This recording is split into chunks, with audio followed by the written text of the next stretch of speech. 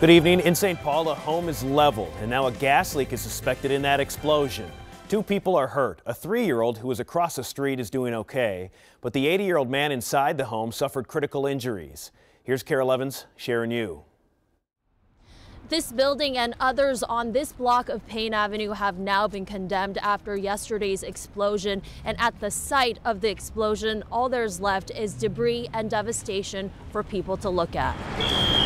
With the tape and the lights gone, It's just sad. things are a lot more up close Stunned, and personal. very stunned. How could this happen, you know? The house that sat on Payne Avenue, no longer a part of the St. Paul scenery. I drive by here every morning.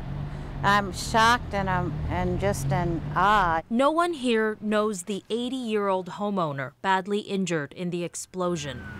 It's hard to ignore the debris, laying bare the years spent inside the home. It's a tragedy. The fortunate thing is, I mean, someone did get hurt, but fortunately, what I understand, no one was killed.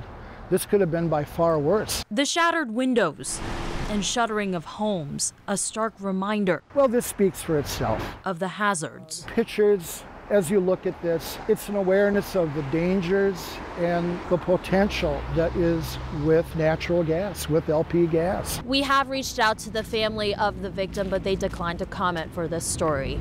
In St. Paul, Sharon Yu, KARE 11 News.